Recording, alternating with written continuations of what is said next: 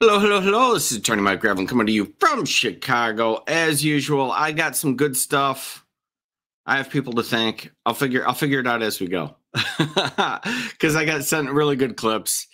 It's all awkward. Let's do it, shall we? Can I ask you a question? Yes, Judge. Why would you do this?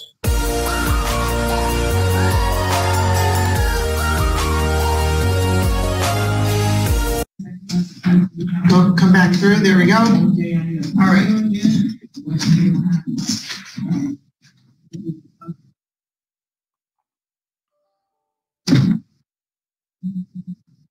Okay, so we're ready for the record? Okay. All right, we are going on the record in the matter of the State of Michigan versus Michael Larsenese, 23975. And appearance, counsel? Good morning, may it please this most honorable court. Rena Mitchell appearing on behalf of Michael Larsenese, who's appearing via Wayne County Jail on Zoom. Mr. Larsenese, we need you to unmute and state your name.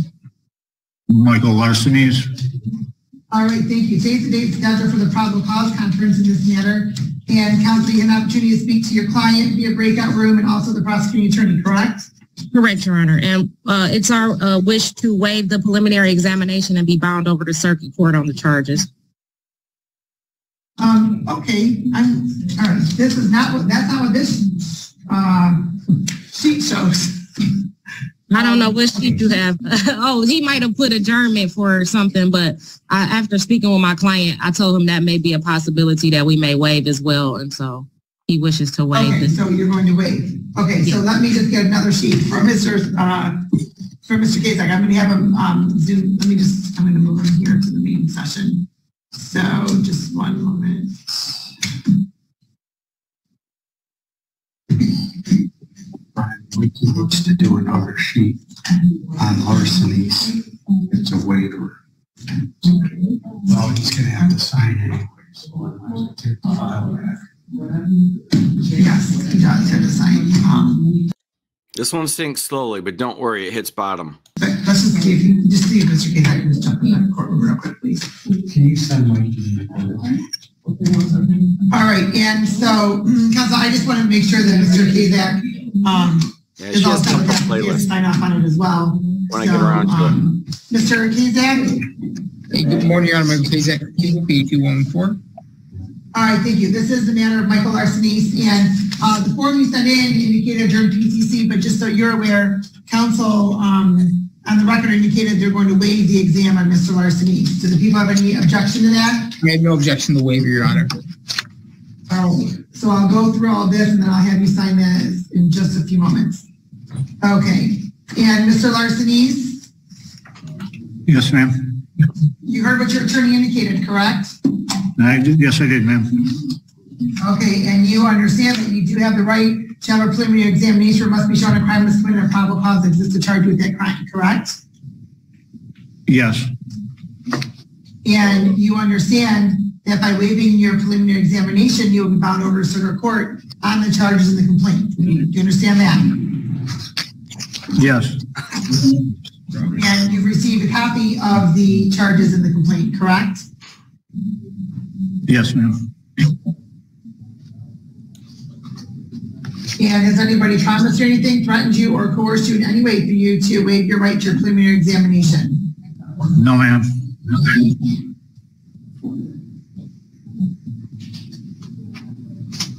All right, and on counsel, I'm going to indicate on the signature line, I'm just going to write via Zoom for both you and your client. Is that acceptable? Yes, Your Honor. We give the court permission to sign our names. All right, well, I appreciate that. I'm just going to indicate via Zoom.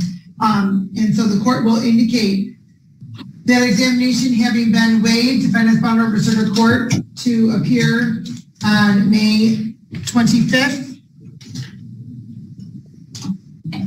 at 9 o'clock in the morning on the charges in the complaint. Anything else, counsel? Your Honor, we would like to address bond.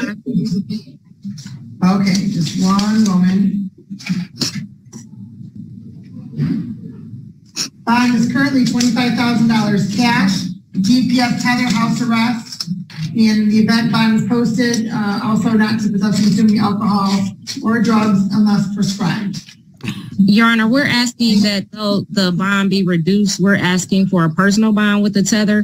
Mr. Larceny does own a lawn care service, Your Honor. He states that he can make up to $200 a day. He has 2 children. He lives with his elderly mother that he helps to provide care for. And that's the address he would be providing to the court as well, Your Honor. So we're asking for a personal bond of $25,000. He cannot afford to pay that, Your Honor. All right, and so where does this bond live?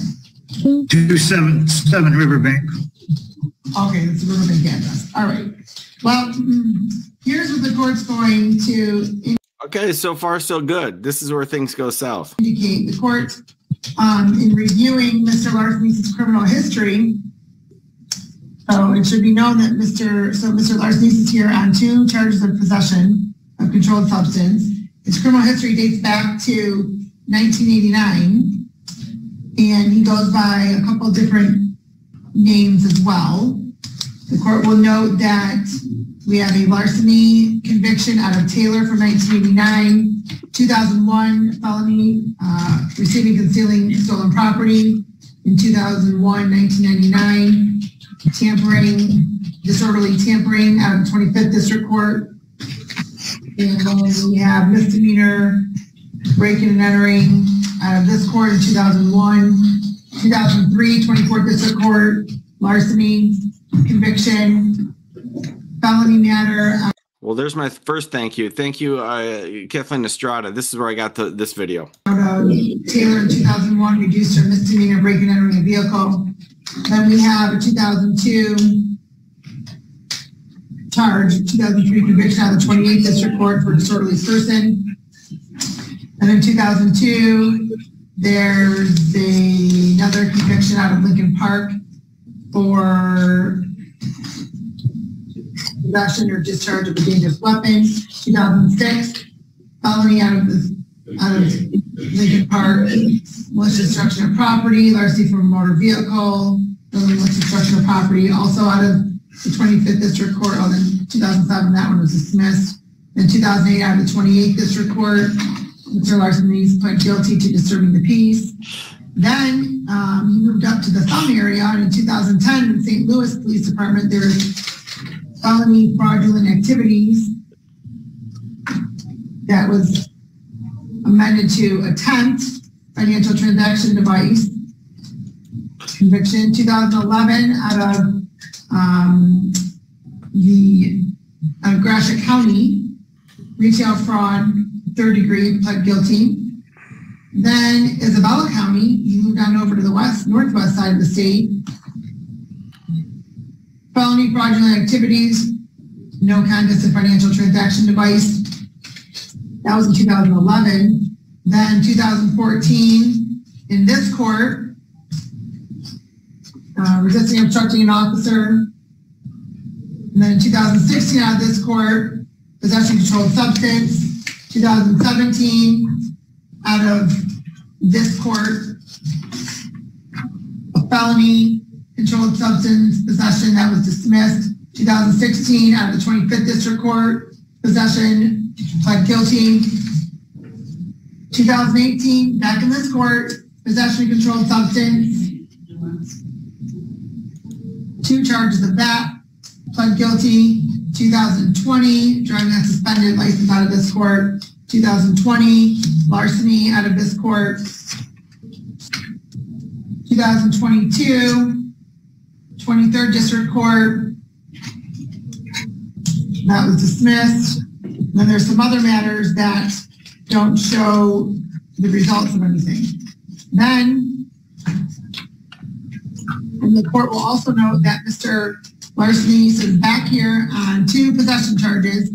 This time, this is alleging possession of crack cocaine and heroin. And so, given the...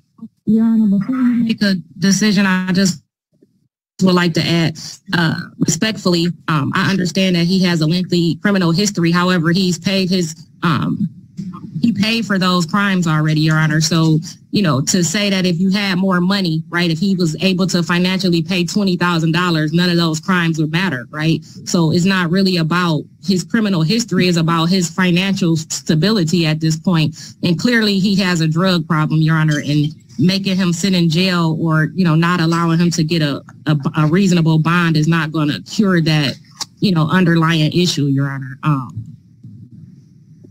So I understand we're reading his criminal history, but we're dealing with the one case that we have before us right now. And I don't think he should suffer for those, you know, old cases, Your Honor, because he suffered at that time for those cases. So we're just asking for a nominal bond that he can afford to pay for this specific case, not every case he's ever had in his life, Your Honor.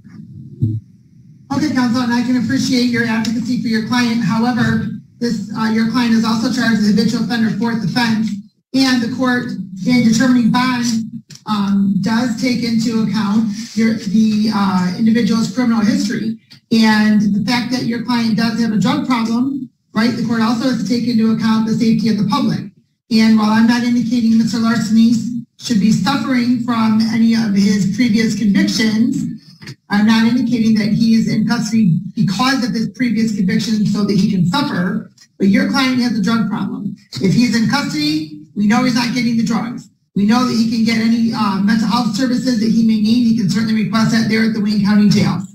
But this court needs to make sure that Mr. Larsenis is going to return to court, and also to make sure that the safety of the public is ensured, as well as the safety of Mr. Larsenis. And given the fact that he's looking at a significantly enhanced sentence because of the fourth offender notice, this court's going to continue the bond as indicated. I can certainly refer this to DS2 counsel if you would like. Yes, I would, Your Honor. And just one last thing for the record. So if he had $20,000, none of that other things would matter, right? Like, the objection's overruled, counsel. Your Honor, the defense strenuously objects. And so I don't know. Okay. Counsel? Yes, Your Honor. Can I indicate that at all? No, but the bond is $20,000, right? You're saying it's $20,000 with house arrest and GPS tether. So I'm saying that $25,000 cash fine. That's correct. Any objection? All objections.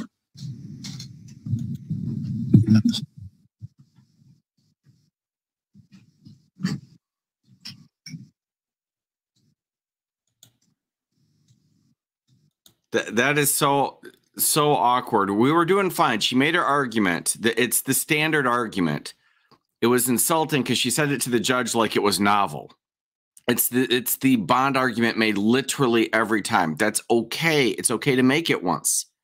The judge very clearly set forth her basis for her decision. She isn't changing her ruling. And the sarcastic laugh, I would have been held in contempt. I guarantee it. I guarantee it.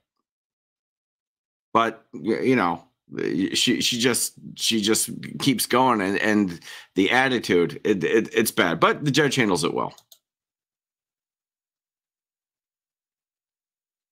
Anything else? Nothing further, Your Honor. All right, thank you. Have a good day.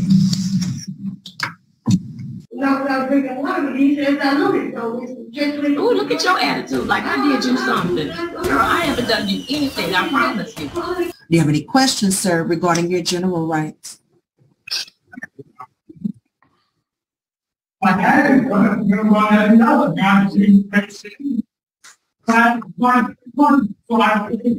He said no. All right. So you've been charged with out of county misdemeanor on an underlying terroristic threat that is out of Brazos County. It was a no bond, but I have removed the no bond condition and set that bond at $5,000 to allow you to post bond out of Travis County and not have to wait the 10 days in jail for Brazos County to pick you up. Are you requesting, I'm sorry, do you have any questions regarding your charge or bond amount? I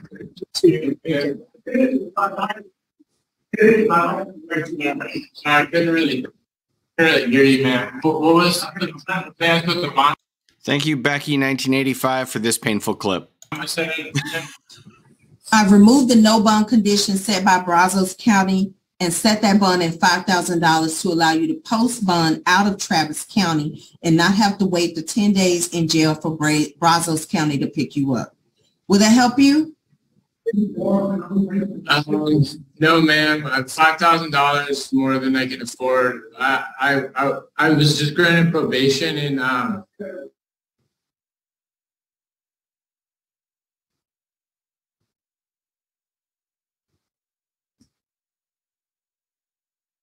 I think y'all are frozen. Can y'all hear me?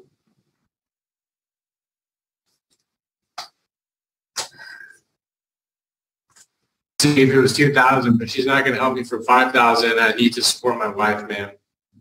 Okay, you froze, so I didn't hear any of that. So the going rate to get out of jail is for you to pay 5 to 10% of the bond amount. So that works out to be anywhere between $250 to $500 to any attorney or bondsman of your choice. They do work 24 hours a day. You will be given access to the phone in order to hire them. Okay? Yes, I hear you, ma'am. But I was trying to explain I need to be out because I just took probation in Hayes County, and I need to be out because my wife is 6 months pregnant and she depends on me financially. But my mom isn't going to help me if it's 5,000. So I either need a personal bond. Oh man, I got to get together. Or the only thing she was considering 2,000, but she's probably not going to help me bond out at all. All right, sir. Let me explain something to you. I just repeated it. I'm going to say it one more time. In order for you to get out on a $5,000 bond in Travis County, you pay 5 to 10% of the bond amount. That's $250 to $500 to any attorney or bondsman of your choice. They work 24 hours a day. You will be given access to the phone to hire them. Okay? I understand. I just thought sometimes bonds are granted. We don't give PR bonds or out of county holds. Now, if you have an attorney, that attorney can probably obtain a PR bond for you. So that brings me to my next question. Are you requesting that I appoint you an attorney to help you this morning? Yes, ma'am. All right, so ordered. Take care of yourself, sir.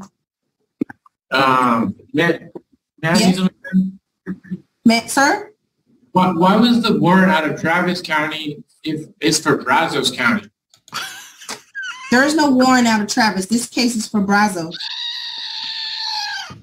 And then I was also already assigned a $2,000 bond when I was in Hayes County. I have no idea. I'm just telling you what we show here. This is from Brazos County. Okay? Okay. Where is Brazos County? I don't know. Where's Brazos, ladies? I don't even know. I don't know. You're the one who's committing crime there. I've never even been to Brazos County. You guys know where Brazos County is? No, we work here in Travis County. I mean, it's a big state. There are a lot of counties. Like, I have no idea where that is. Although it sounds familiar. It's probably somewhere outside of Houston, right? Bryan. It's Bryan College Station. Mm-hmm. All right. You been down there, sir? That's where it is. College Station. Texas A&M. All right. Take care of yourself. There you go. All right. It is 1 o'clock. We're scheduled for 6 probation violation hearings at 1 o'clock. All right. I have to thank Alyssa for putting me onto this one. We'll see how we do here. This combines 2 recurring themes here at Law Talk with Mike. Addiction is horrible. It leads to nothing good, and so are relationships. And one leads to the other. It's all a dopamine issue. Bad relationships and drugs, create dopamine, and people just can't get enough of them, despite the fact that they know that neither of them are good. The first matter we're going to address is People versus Mark Allen Ritchie. The file number is 222163. Mr. Ritchie is here with his lawyer, Mr. Tim George. His probation agent, Matt Huff, will be here with him in just a moment.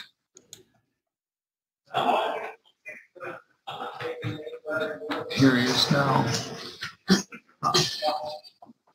Mr. Ritchie was originally charged with domestic assault as a 3rd felony offender.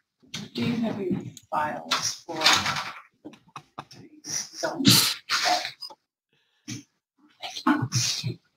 And it was charged as a felony, pledged to have occurred on 9/17 of 22. The matter was reduced to a misdemeanor. And I'm sure that was the judgment. And on January 1st of 22, I'm not sure that's right. I think it's January 1st of 23, he was placed on probation on a domestic violence second offense. We've been struggling, and there was a probation violation petition no such thing, filed Penny. by Matt Huff. And the petition alleges that he has violated his probation by failing to abstain from the use of alcohol or drugs or test upon demand. Yes, you that must. was You're in the set for house. April 4th. The defendant was here at that time, pled not guilty, and I think he also had a new case, 23469FY, which also could have been a basis for the violation. Matt, you've got an amended status report. I don't know if I've got it yet. But let's talk about this. Mr. Ritchie, the allegation is that you continue to use drugs or alcohol after you were placed on this probation. And that was the basis for the hearing. I'd actually held 180 days over your head.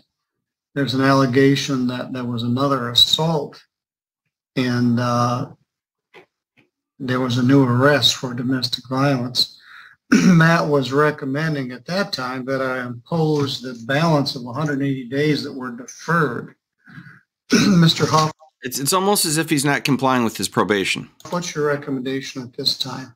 Well, Your Honor, I've had the chance to speak with Mr. Ritchie on a couple occasions from that point that you're referencing back when the new charge was filed. Since that case has been dismissed. We've got Deborah. So that he's not facing any, at least as far as I'm aware, he's not facing any new pending charges. Really, what needs to be addressed today are the two technical violations that Mr. Ritchie committed by refusing the preliminary breath test when that initial event happened. And then also when he showed up for his arraignment on April 4th, he was requested to go to the day reporting center and test, in which he tested positive for alcohol. So we have two positive alcohol tests essentially. My conversations with Mr. Ritchie have been relatively encouraging. I think he's still got some things he needs to get going and get in the right direction. However, I initially recommended there be a no contact put in place with Ms. Grant. Since the case is dismissed, I'm retracting that. And then Mr. Ritchie did spend one night in jail on the other charge, which was dismissed, in which he refused the breath test. So I'm simply amending my recommendation to be a day scheduled for the positive alcohol test, and that we continue this probation. I think he has an alcohol problem more than likely, based on the fact that we have two positive tests since basically end of March. So I like to think so. I would like to examine that a little bit further, but I would also like Mr. Ritchie, given his extensive history with domestic violence, a chance to complete the domestic violence group as initially proposed in his judgment or ordered in his judgment. Well, that was January. We haven't gotten that started yet by May? No, there's a new class. We transferred over to a different class setup, which is much more affordable, which is why I really would like to get Mr. Ritchie into this one. He can pay as he goes now. He's had problem with employment in the past. He's moved from Battle Creek to Sturgis, or perhaps Sturgis to Battle Creek and then back. He says that he now is employed in Sturgis. However, he's got some physical ailments that have left him off this week and then towards the end of last week. Where's he working? I don't have it in my status Where are you report. working? Basin. It was Basin, and they. I was lifting heavy metals, What is basin? It's a welding factory. It's just, I was cutting all the metal for them to make these crates where they'd send to like Toyota and all them big car factories. Welders are a different breed. God knows we need them. It's important work. It's hard work. But I'm just telling you, I've represented a lot of them. Welders are a different breed. Have you discussed this with your client? I have, Your Honor. Mr. Ritchie, you're going to admit that you violated your probation by drinking alcohol? Yes, sir. And refusing one test and then testing positive on April 4th, which wasn't good. Do you understand by doing that you'd be giving up your right to have a hearing in this regard? Yes. What prompted you to drink the weekend of April 4th? It's just, we were just celebrating her divorce.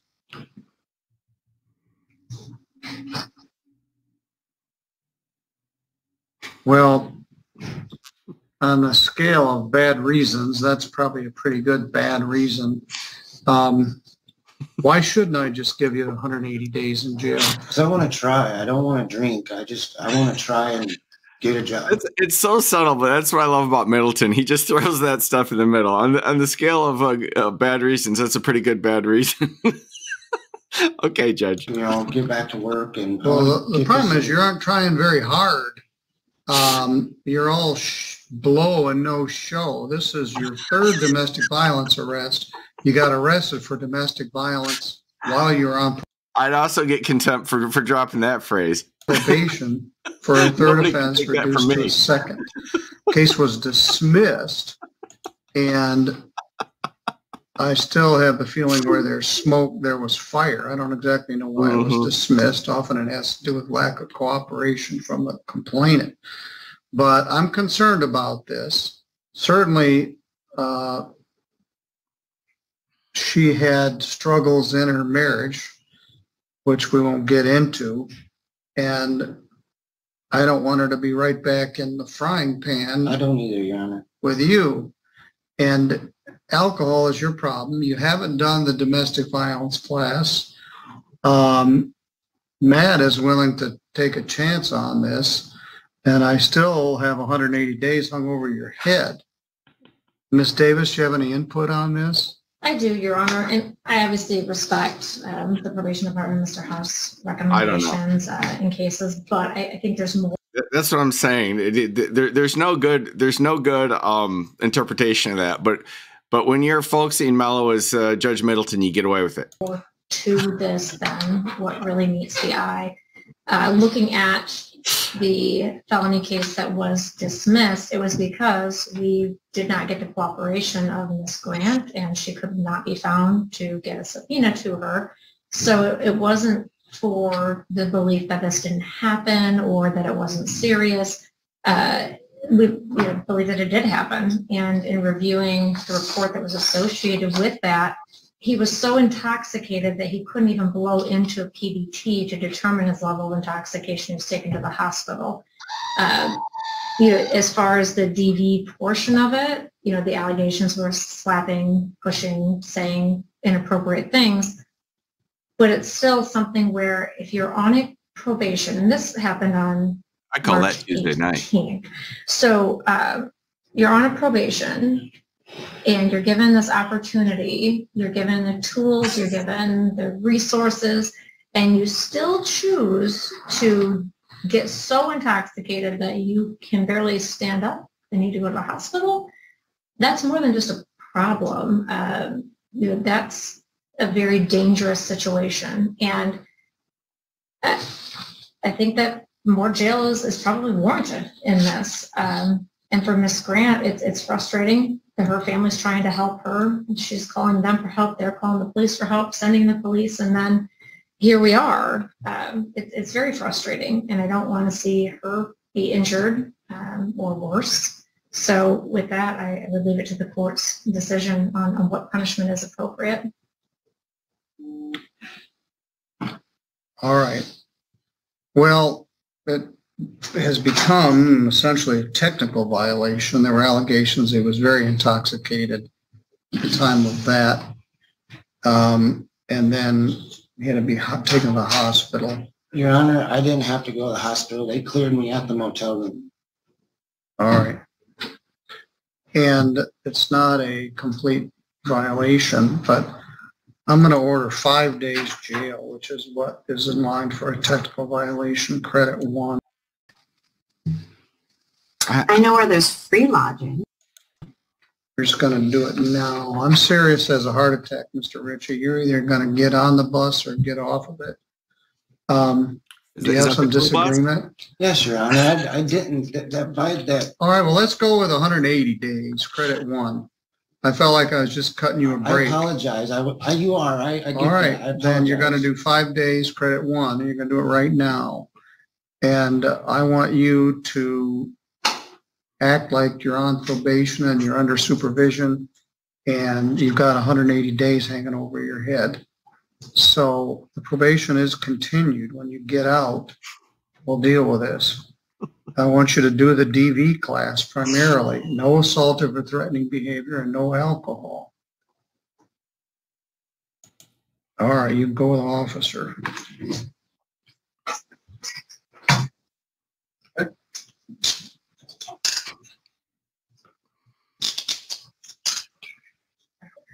Thank you, Ron. Thank you. Jonathan Tullis is here. I left that in because I knew y'all like the placement of the cuffs. I know my people. And let's talk to him.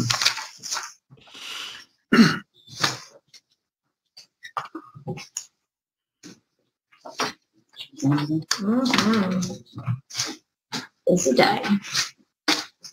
There's Rick Harris. I think he's Your Honor, I just kept this in the books instead of changing it to a consult.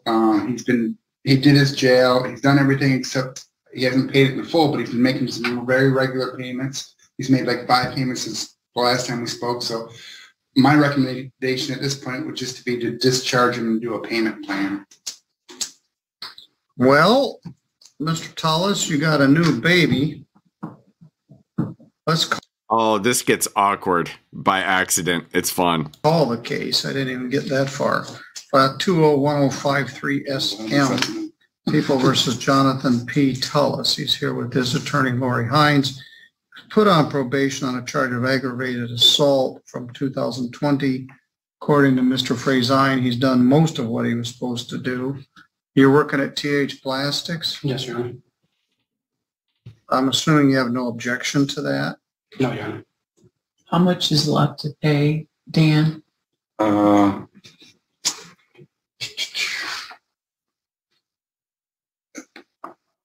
with the oversight, I think we're at around $3,300. All right. If I can dismiss the oversight fees, I want to get the restitution paid. Because there was restitution amount of $3,164.50, right? Right. I'm going to waive oversight and probation or restitution is preserved. I was going to skip this, but it has one moment that's so delicious. Mr. Tullis, I want you to set up a wage assignment from work, meaning they'll just take some money out of each check to apply towards this. How much can you pay each week? Right now, I'm the only income in the house with 3 kids. So, and I'm paying all the bills by myself. So my people. I take out what I can pay that week and come in and pay what I can. Well, I'm going to order $25 per week. All right. Can you handle that? Yeah, I can. Wage assignment. So do I got to go to my job and get Yep, that set you up? go out to the counter. I'm going to discharge you from probation.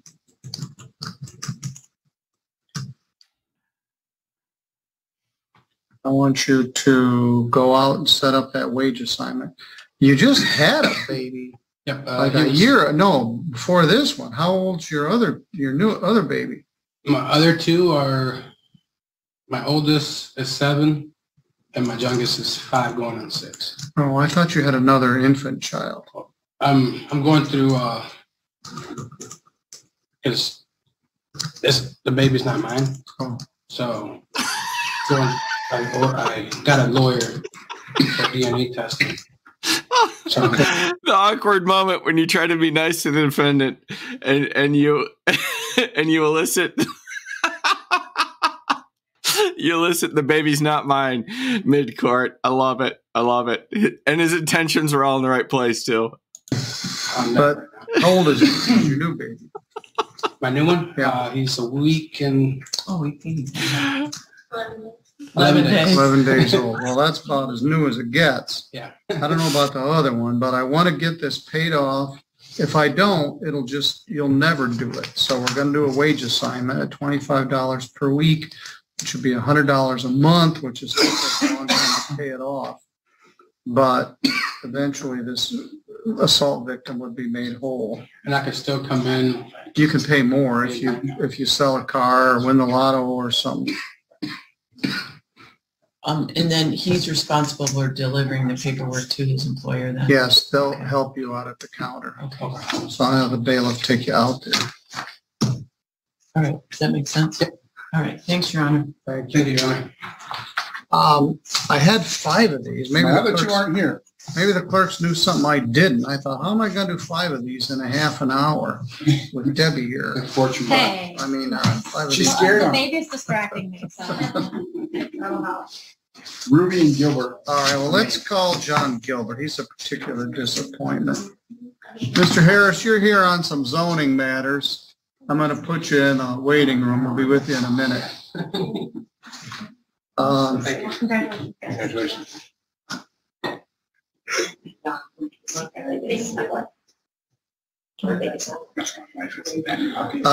John Gilbert, file 21117FY, is represented by Mr. John Bush, Daniel Frazine. Oh, Mr. Gilbert is here. Oh, he's been here all. Oh, okay. Well, good. Do you need a consult or anything, Daniel? No. All right. As I said, I was disappointed when I heard he wasn't here because he's been fighting a fight, but struggling. Good afternoon, Mr. Gilbert. Hello. Gilbert was originally charged in this file, 211117FY, with possession of methamphetamine.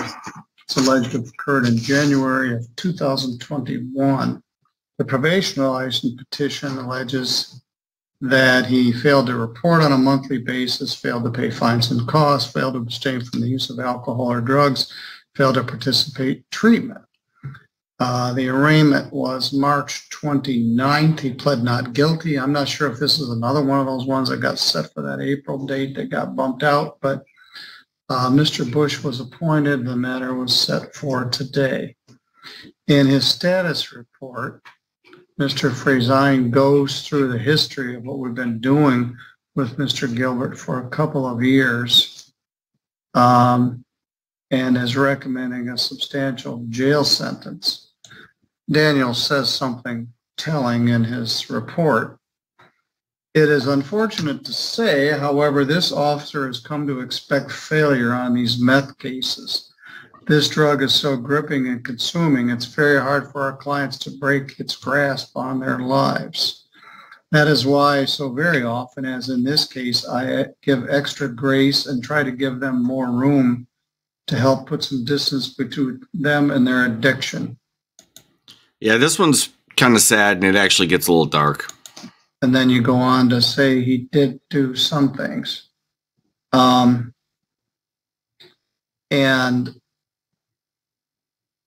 your suspicion is he's still using. John, what does your client wish to do here today? Excuse me. There is a 4-count allegation. He is going to admit those today. Obviously, he wants to give explanation to the court through himself in my elocution. Mr. Gilbert, you and I have had several of these discussions in the 2 years that you've been on this probation. Do you understand that if you do admit to this probation violation, you'll be giving up the right to have a hearing in that regard? Yeah. Mr. Bush is here with you, would represent you, or you could hire an attorney. You're not entitled to be proven guilty beyond a reasonable doubt, although sometimes that's not hard to do in these cases, but the standard is one of a preponderance.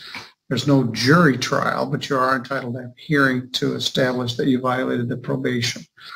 Anybody threaten you to get you to plead to this charge? No. Or promise you anything? No. All right. Do you admit that you continue to use drugs and alcohol, or primarily methamphetamine? Yes. And what happened to your treatment at Bowen Center? They were doing a random urinalysis test, which I didn't oppose to.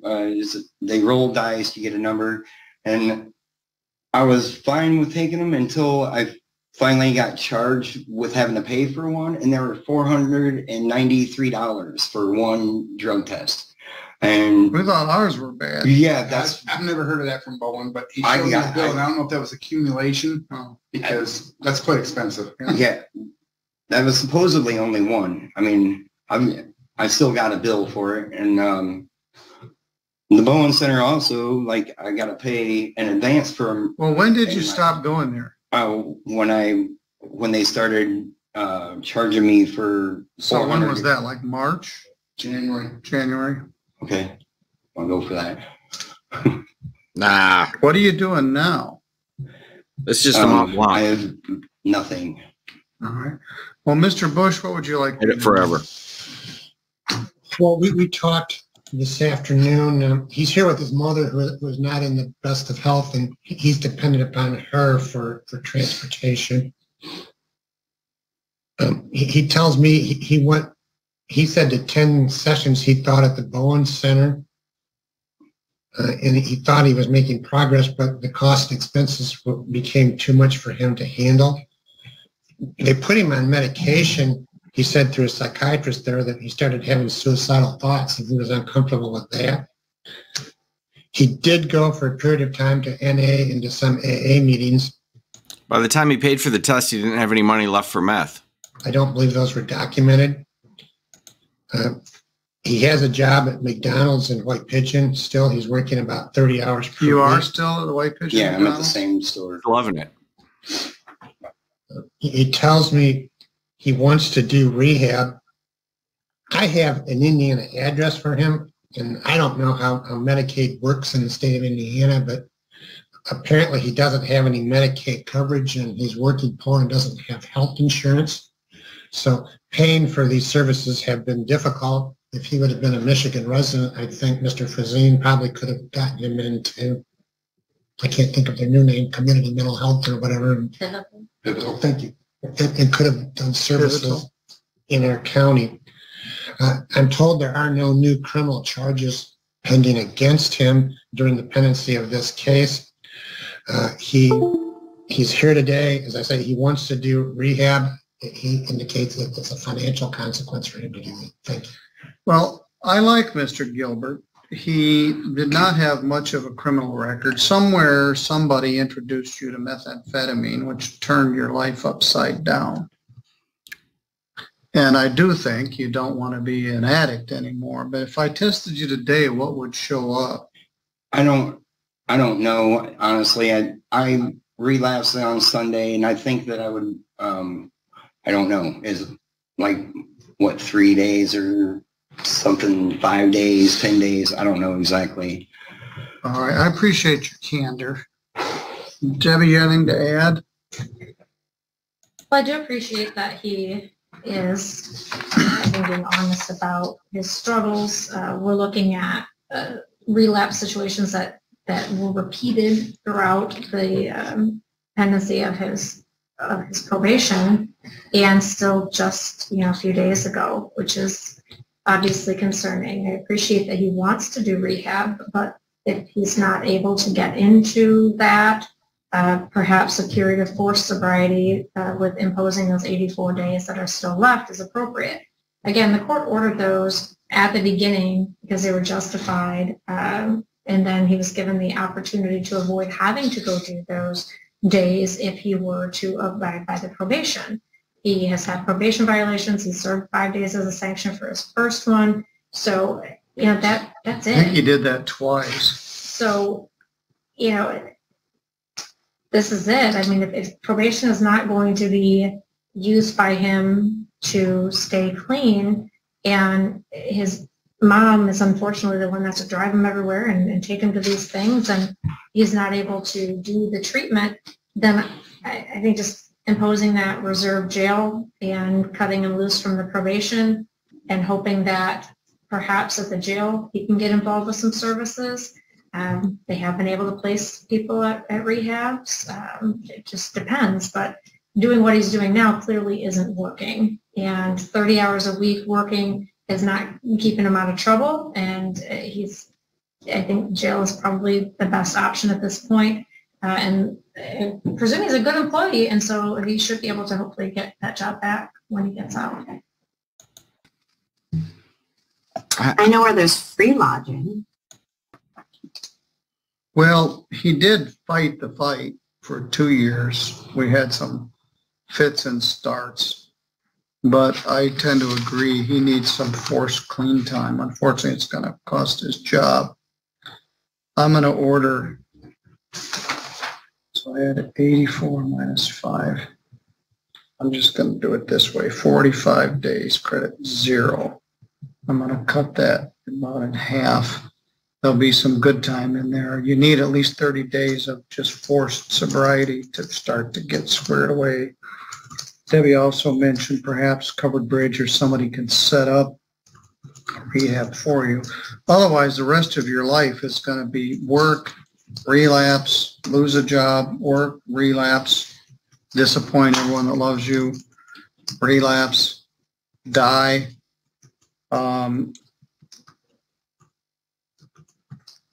I'm revoking your probation. I'll get off your back. I'm not ordering 84 or 79 days. We're going 45. With good time, that'll be a little more than 30 days, which is a good start for clean time. All right, Mr. Gilbert. As far as the fine and caution, are you just waiving oversight? Yep, everything. Oh, everything? Yep. All right, good luck, sir. Thank you, Your Honor.